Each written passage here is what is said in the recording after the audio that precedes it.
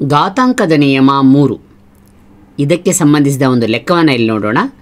ಎಕ್ಸರ ಘಾತ 3 ಅದರ ಘಾತ 4 ಇಂಟು ಎಕ್ಸರ ಘಾತ 2 ಅದರ ಘಾತ 5 ಇದನ್ನು ಬಿಡಿಸಿ ಅಂತ ಕೇಳಿದ್ದಾರೆ. ಇದು ಘಾತಾಂಕದ 3ನೇ ನಿಯಮಕ್ಕೆ ಸಂಬಂಧಪಟ್ಟಂಥ ಒಂದು ಲೆಕ್ಕ ಆಗಿದೆ. ಏನು ಘಾತಾಂಕದ 3ನೇ ನಿಯಮ? ಎಕ್ಸ್ ಘಾತ ಎ ಅದರ ಘಾತ B is equal to X ಘಾತ ಎ ಇಂಟು ಬಿ, ಎಕ್ಸ್ ಘಾತ ಎ ಇಂಟು ಬಿ. ಈ ಒಂದು ನಿಯಮವನ್ನು ನಾವಿಲ್ಲಿ ಅನ್ವಯ ಮಾಡಿಕೊಂಡು ಈ ಲೆಕ್ಕವನ್ನು ಬಿಡಿಸಬೇಕು. ಉದಾಹರಣೆ, ಈಗ ಎಕ್ಸರ ಘಾತ 2 ಅದರ ಘಾತ 3 ಅಂತ ತೆಗೆದುಕೊಳ್ಳೋಣ. ಈಗ ಇದನ್ನು ಹೇಗೆ ಬಿಡಿಸಿ ಬರ್ಬೋದು? ಎಕ್ಸರ ಘಾತ 2 ಅಂತಕ್ಕಂಥದ್ದನ್ನು 3 ಬಾರಿ ಗುಣಿಸ್ಕೊಂಡಿದ್ದೇವೆ. ಅಂದರೆ ಎಕ್ಸರ ಘಾತ 2 ಇಂಟು ಎಕ್ಸರ ಘಾತ 2 ಇಂಟು ಎಕ್ಸರ ಘಾತ 2.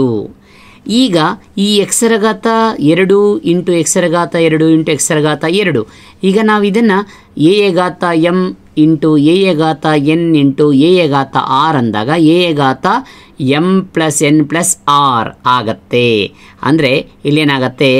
ಎಕ್ಸ್ ಘಾತ 2 ಪ್ಲಸ್ 2 ಪ್ಲಸ್ 2 ಅಂದರೆ ಎಕ್ಸ್ ಘಾತ 6 ಆಗ್ತದೆ. ಎಕ್ಸ್ ಘಾತ 6 ಆಗುತ್ತೆ.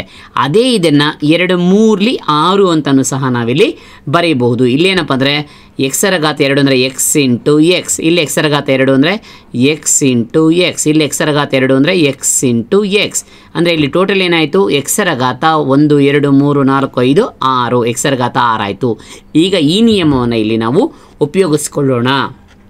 ಇಲ್ಲಿ ಉಪಯೋಗಿಸ್ಕೊಂಡಾಗ ಇಲ್ಲಿ ಏನಾಗ್ತದೆ? ಇಲ್ಲಿ ಗಮನಿಸಿ, ಎಕ್ಸರ ಘಾತ 3 ಅದರ ಘಾತ 4 ಅಂದರೆ ಎಕ್ಸರ ಘಾತ 3 ಇಂಟು 4 ಇಂಟು ಎಕ್ಸರ ಘಾತ 2 ಇಂಟು 5.